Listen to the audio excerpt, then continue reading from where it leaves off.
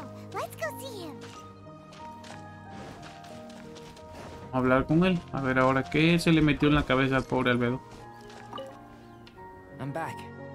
Did you see anything interesting? Para mí nada. Tiene ni picos. Agreed. I'd love to find a moment to put them all in order. Still, experiments come first. Well, on with the research. There may be significant differences between different worlds. Take Teyvat, for example. Here, those with visions can manipulate the elements. But worlds may well exist where only one person is able to do so. Or even everyone. So, leaving elements to one side. Do you possess any unique abilities? Aparte de hablarle a Paimon. I think answering this question calls for the same methodology as last time. In other words, time for the next experiment. ¿Luchas contra él no? No. You shan't be required to exert quite so much effort this time around. Now, see this pillar here? Use your willpower to try and break it. You think Paimon knows how to do that stuff? That was your best effort? Well, can't be helped, I suppose. Have you tried using your elemental power with food? I don't mean for cooking as such. Rather, channeling your power into the ingredients themselves. I'm curious to see how the taste and texture respond. It may even help with proliferation. Eso porque tiene hambre. I suppose I have a curiosity for things that others find surprising. Anyway, why don't you cook us up a sunshine sprat? I've just finished preparing the recipe. Cooking? Paimon was looking forward to more mad scientist stuff. Not only is this recipe a staple for me, it's also worth experimenting with and highly nutritious. Paimon bets you're just hungry. It does sound yummy, though. Okay, Paimon approves.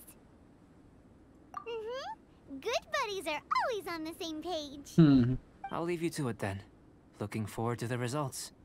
If there's anything left over, maybe Timaeus can finish the last morsels. Paimon doesn't think we'll have that problem. How are we gonna channel elemental power into the food? Maybe try the willpower thing again.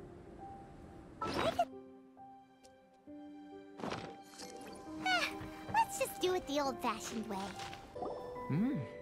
An average outcome experimentally, but you've really brought out the flavor. You seem well versed in the science of gastronomy.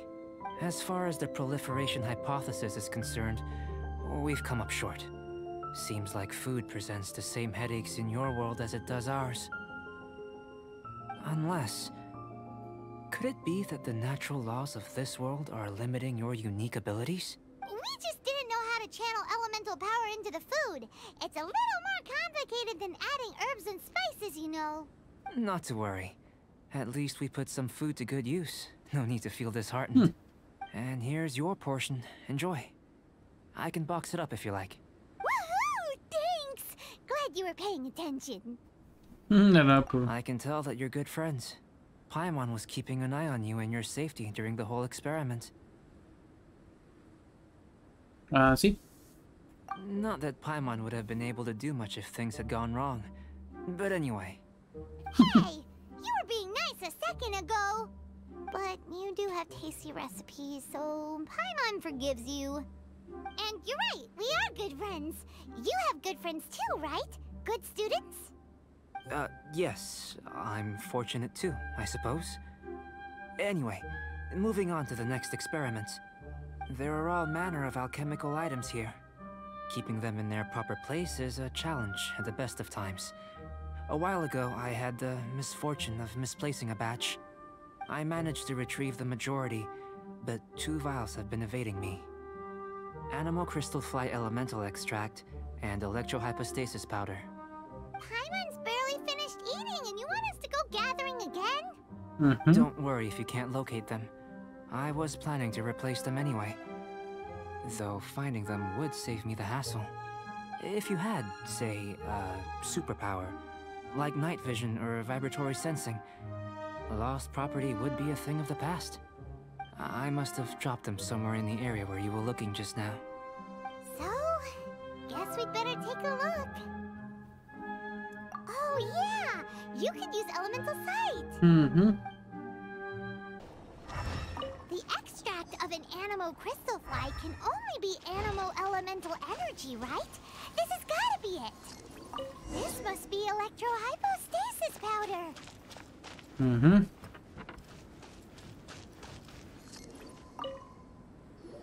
Goodness, you managed to find them. Incredible. 1,000 thanks. I'm wondering, this elemental sight, this is what allowed you to locate the items and find me here on the mountains, correct? Yep. Guess it does sort of count as a superpower, huh? Unfortunately, though elemental sight is seldom seen, it is not unheard of in Teyvat. Only a never-before-seen otherworldly power would be of benefit to my research. You mean, we failed again? Don't be disheartened. This falls entirely within my expectations. Besides, getting these items back, I'd call this a very worthwhile experiment. A veces. I have to commend your deduction that the items would contain elemental traces. Right then. Up until now, our research has focused on your otherworldly identity. Our research on your identity as one of us is just beginning. Este huevón se me hace que me está utilizando para hacer todas sus cosas. In essence, the differences between humans are reflected in our intellectual and physical capabilities. Let's start with physical. Un marciano. Looking out from where we're standing, can you see what Sucrose is doing?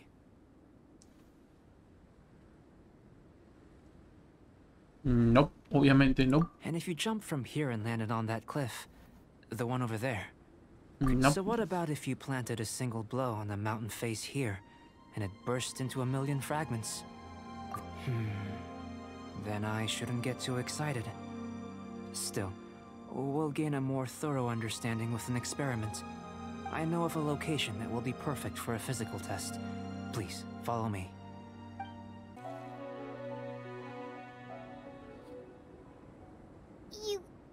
You want us to jump? From up here? No creo. Not necessarily. Not if you know of a better method, that is. Whichever method you choose, the experiment will end when you reach the opposite shore of the lake. I will factor the time expended and your top speed into my comparative analysis. The opposite side of the lake. So, we're gonna be swimming? Without limitations, we complete tasks intuitively, using the method that seems most rational to us. Some of us would be unable to stand the icy waters. Others might find the whole thing rather refreshing. No matter what choice you make, it's all a part of the experiment. For me, every detail is invaluable. Then if you would, please, I eagerly await the results. Wait a minute. While we're busy testing, what exactly are you gonna be doing? Me? Recording data, responding to risks, providing emotional support. Soporte emocional. So if we do decide to go swimming, you gonna dive in with us? No. Unless you're thinking of conducting competitive research? Oh! Forget Paimon said anything.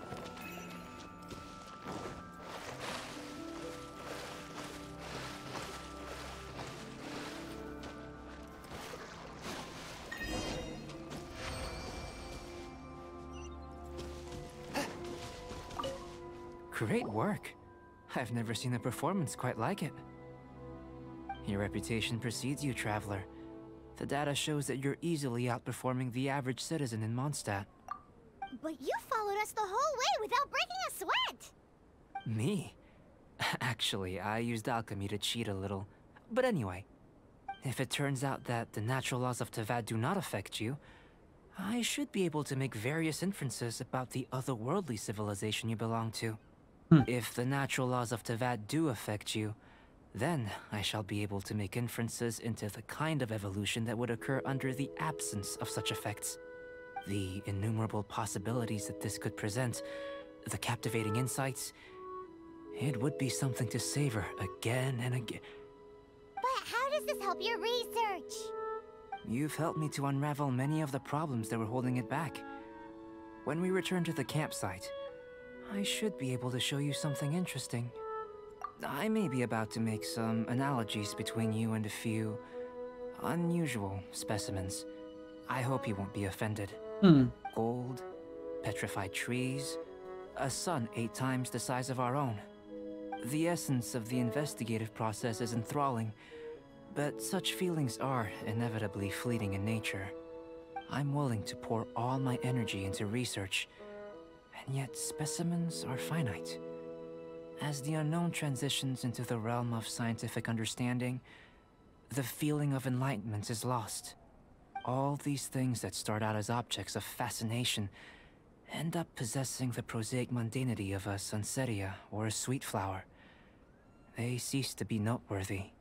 Oh, so that's why you wanted to sketch those hilly trails? Because you got to see something new and interesting and the differences between them? Precisely. To quote my exact words from earlier, these creatures are, for the most part, quite boring, not worth closer inspection. There is precious little about them that serves to pique my curiosity now. So after all these experiments, are we gonna be, like, boring to you? Like sketches? Of course not. You have been of great assistance to me, and I will remember this friendship for a lifetime. Now, before we head back to the campsite, there's one more experiment. Intelligence. Follow me. There are some other ruins nearby. I imagine you must have encountered more than a few conundrums during your travels. I'd like to observe your intelligence by means of a practical test of your capabilities, much as we did for the physical test.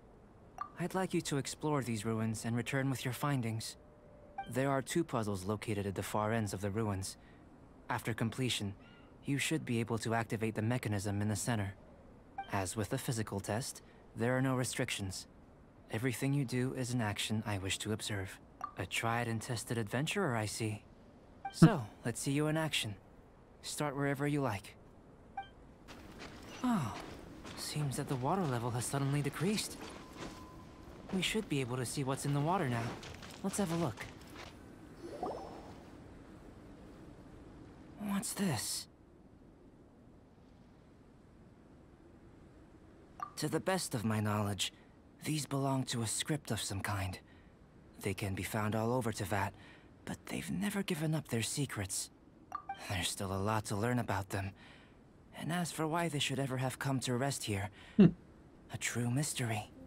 Let me make a copy first. I'll make time to go over them in greater detail after our research.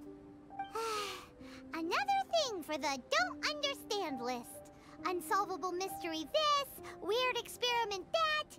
It'd be nice to get some cool results for once.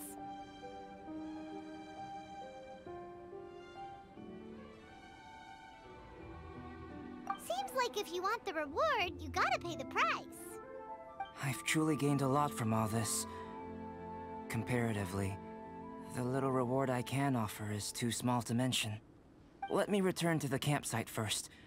By the time you get back, I may just have a fleeting miracle for you to witness.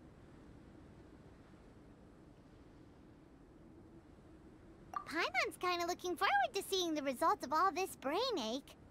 Unless you can think of anything better to do, let's head back to the campsite. Not so fast. You're not leaving until I'm convinced that nothing dangerous is going on Esta here. vieja. You didn't leave the mountain? I most certainly did not. And I've witnessed everything that you and Albedo have been up to. I must say, you let your guards down. Or maybe you were drawn in by his compelling-sounding hypothesis and friendly demeanor. Taking orders from a complete stranger, drinking anonymous potions, participating in all kinds of strange experiments? I'd sooner believe you were tricked than that you would be so naive. Or perhaps you were colluding from the beginning. Listen, sister, your guard's so high you can't even see over the top of it. Solo lo está viendo. It doesn't matter what you think. He could be a saint for all you know. But I understand him a little better than you, Outlander. I'm only concerned with one thing. whether his alchemy has transformed you into something more sinister. No way! Paimon would have sensed it! And anyway, he didn't even use any alchemy! With an alchemist of his level, you wouldn't sense a thing. In any case, I'm not about to let a potential threat back into Mondstadt. So, what are you gonna do? I've gotta hand it to you. You have your moments. If I can be sure that nothing you came into contact with is dangerous, that's good enough for me. I've investigated everything else. The only items left on the agenda are these symbols. But we don't even know what they mean. That much is true. Not to mention, seems like there's nothing more to them. But for insurance purposes, I'd better make a copy. This is now a location of interest. Regular patrols should be set up here. Now then, all things considered, I deem that you pose no immediate threat, which is what I was hoping. I would have been one very unhappy sister if you'd made me work overtime on your account. Overtime? Before we go our separate ways, Outlander, a word of advice. Don't be so quick to trust Albedo, and don't repeat the same mistakes that you did this time. You made a lot of rash decisions today. En serio, la tipa, cuando vi el personaje, la verdad pensé que era un personaje bueno, o pensé que era el dios de la montaña o algo así, o alguno de los dioses elegidos, pero no sé, esa vieja, desde que dijo que era de los Patui, su forma de tratar y todo eso es como la otra vieja, me cae mal. So stubborn. Mondstadt doesn't have many people like that.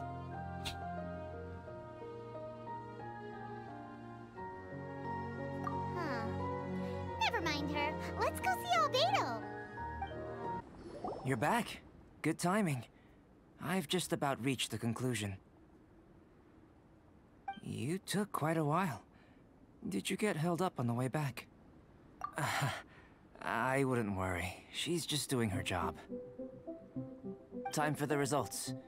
We got a myriad of data today, and it was very difficult to finish all the research in one go.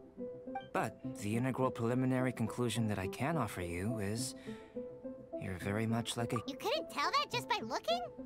We spent all day working our butts off for that? Please, I understand that this may have seemed self-evident to you, but in fact, nothing in this world should be taken for granted. Have you ever considered that the world of Teyvat may have a natural hostility to Outlanders?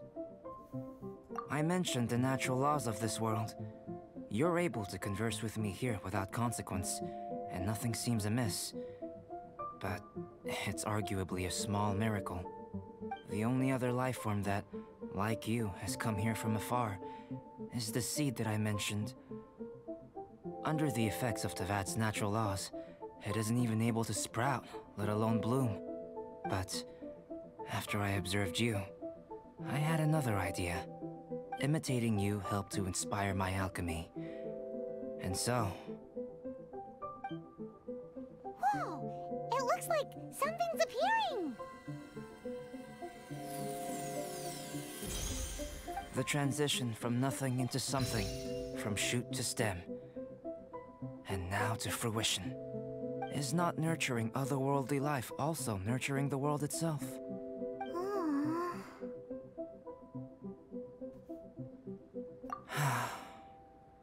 It would seem that that's as far as we go. A transient bloom of incomparable beauty. Life's proudest achievement. Paimon thought, with all our efforts, it might have bloomed forever, and it didn't even have any fruit. Life is a manifold tapestry of free entities. Its value shouldn't derive from how long it stays with us. Even a momentary burst is precious. A short life can be well lived. A life lived efficiently, lived to perfection, is necessarily one unburdened by loneliness. So, do you understand what I meant about us conversing here arguably being a small miracle? Things feel a little heavy right now. Don't be sad. You've got Paimon to look after you. Albedo, Paimon really wants to be your friend. Thank you both. Even if dispelling loneliness is not essential for life, It certainly doesn't hurt. Your help inspired me to discover the means to make a flower bloom. I mean that the time I've spent traveling with you in the mountains was a valuable journey for me. In the future, if the need arises, can I solicit your help again? Well, glad I can count on you. I made a point throughout of telling him how ordinary the results were. But what was that sediment I saw forming at the bottom of the vial? It should not have been there. What could it mean? Those born of Earth are bound by its imperfections, but those born of chalk are free of impurities. You and I are alike, both composed of a substance that has yet to be fully defined. If, one day, I lose control, destroy Mondstadt, destroy everything, can I rely on you to stop me?